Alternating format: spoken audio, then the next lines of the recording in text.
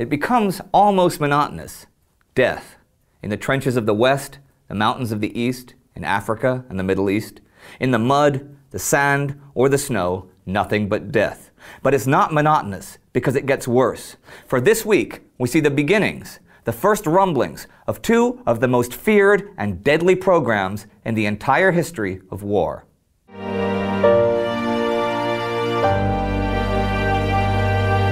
I'm Indy Nidell. Welcome to the Great War. Last week, we saw the Emperor Franz Joseph's army launch a winter offensive against the Russians, who were also cleaning up against the Turks in the Caucasus. The British Navy had scored points over the Germans in the North Sea, while the French had stopped the Germans once again at the Aisne. And the British and French were now jointly making plans for a future attack on the Dardanelles. Alright, this week we're going to focus a bit on the Eastern Front and the Ottoman Empire. And actually, this year, 1915, a huge chunk of what happened that would determine the course of the war played out on the Eastern Front or in Ottoman territory. Now, it's only been a few weeks since the Turkish Third Army was almost completely destroyed by the Russians at the Battle of Sarıkamış. But the Ottomans are on the move again, this time against the British as Turkish troops advance toward the Suez Canal. This was quite cleverly done. See, they marched 200 kilometers through the Sinai Desert using wells that German engineers had secretly dug in advance so that they could keep the element of surprise. Little background here. The British had formally declared a protectorate of Egypt back on December 18th and had installed Prince Hussein Kemal as Sultan, deposing Almas Hilmi. The Suez Canal had featured prominently in British affairs since it opened back in 1869, and its defense was a pretty important thing since it was the main route between Britain and many of her colonies. The Ottoman Empire had been planning to take the canal since the beginning of mobilization. It would be tricky though, because you'd need artillery and you'd need surprise, and there was no way to attack the canal by road, so you had to cross the desert to get to it. But on February 3rd, the Turkish troops, under the leadership of the German Lieutenant Colonel Friedrich Kress von Kressenstein, really attacked. The British were protecting the West Bank, and the main attack was at Ismailia. Now, the canal is about 50 meters wide, so the Turkish forces tried to throw up pontoon bridges in an attempt to get across, but Indian machine gunners, backed by Egyptian artillery, cut them down, and the Turkish forces were forced to retreat, taking well over 10 times the number of casualties as the defenders. See, the Turks had really relied on surprise, but the British forces knew way in advance that they were coming because of reconnaissance aircraft. You could really see that planes were becoming more and more important this war. So this was the very beginning of the Sinai and Palestine campaign. In other news from the Middle East this week, the Turks suffered another loss, this one on the Persian front, as the Russians took Tabriz on January 30th. You can probably imagine how a successful attempt on the Suez Canal might have affected the naval war, but there were other events this week that really did affect it. On January 30th, a German submarine sank 4 British merchant vessels off the Lancashire coast. Following this, the British Admiralty advised merchant ships to fly the flags of neutral countries in future to avoid being sunk by the Germans. A few days later, Kaiser Wilhelm gave his approval to unrestricted submarine warfare, although it would take a couple of weeks to really get going. The Germans were making moves on land this week as well, over in Poland, as they clashed with the Russians beginning January 31st at the Battle of Bolimov. This was yet another move by the Germans toward Warsaw, but was also intended to draw Russian troops away from East Prussia. This battle is mainly remembered today because it marked the first time the Germans used gas on a large scale. Now, it wasn't the poison gas used later on though. It was xylyl bromide, which is a tear gas. The German army launched 18,000 shells loaded with the gas, but it was first blown back at them and then failed to vaporize, having frozen in the winter temperatures. When the new secret weapon failed, the German attack was called off. The Russians did launch several counterattacks though, which were stopped by the German artillery at a cost of 40,000 casualties, twice that of the Germans. And that's called a minor battle.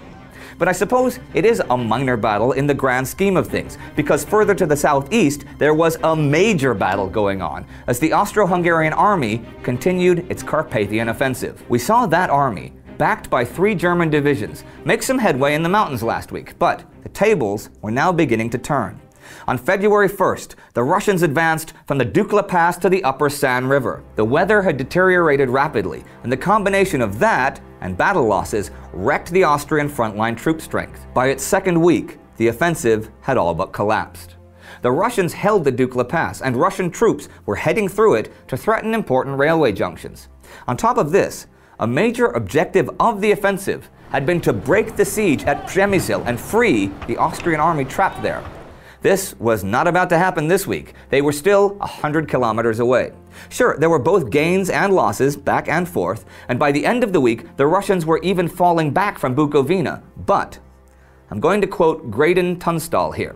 Quote, "Combat exhaustion under winter mountain conditions is incomprehensible to anyone who has not suffered through such an experience. Habsburg troops routinely lacked basic necessities. Food supplies were usually frozen solid. Heavy rainfall, blinding snowstorms, and icy river crossings left the soldiers' uniforms frozen to their bodies. Most suffering lung ailments and frostbites. Many froze to death. What meager equipment the troops did receive proved unsuitable. Boots with cardboard soles, for example, quickly became unusable. The Habsburg Supreme Command displayed a profound ignorance of these obvious conditions throughout the war, an utter failure to recognize the realities of mountain warfare in winter." End quote.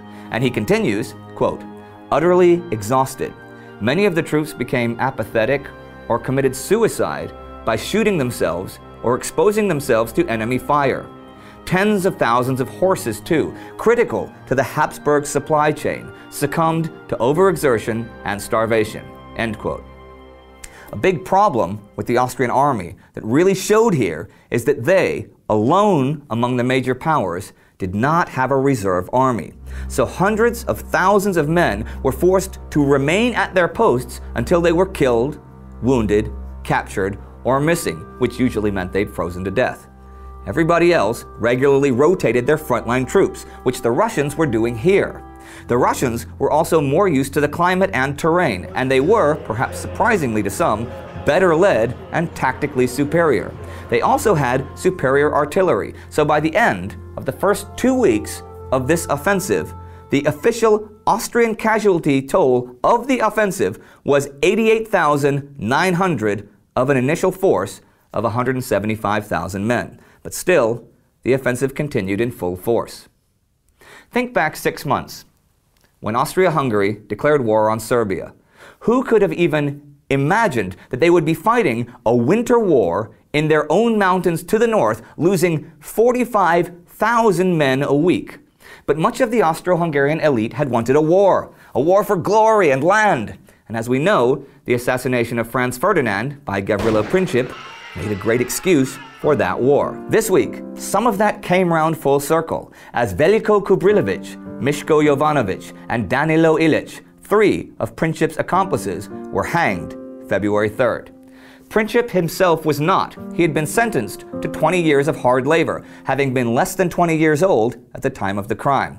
That was the minimum age for which one could receive the death penalty. And so, the week ends with the Russians and Austrians fighting intensely in the mountains. The Germans have stopped the Russians at Bolimov, and the British have stopped the Ottomans at the Suez. But really, 2 things happened this week that foreshadows horrors to come, so I'm going to mention them again. The Kaiser gave the green light to unrestricted submarine warfare. Traditional prize rules held that only warships or merchant ships that are a threat to the attacker may be sunk without warning, and that merchant crews must be put to safety before their ships are sunk. No more. Freighters and tankers, ships that couldn't really defend themselves, would now be sunk without warning. This would lead to thousands upon thousands of civilians drowning helplessly over the coming years. But the fear of being torpedoed perhaps pales in comparison to the threat of poison gas, your lungs burning as you cough your life away. The groundwork for both of these horrors, yes, horrors any way you look at it, was laid this week. There was no more compassion left, just brutality and evil. Brutality and monotony were also constant companions of soldiers living in the trenches. We made a special episode about this life, the schematics and plans behind the elaborate defenses. You can check that out right here. Follow us on Facebook or Twitter for more information about World War I. Don't forget to subscribe. See you next week.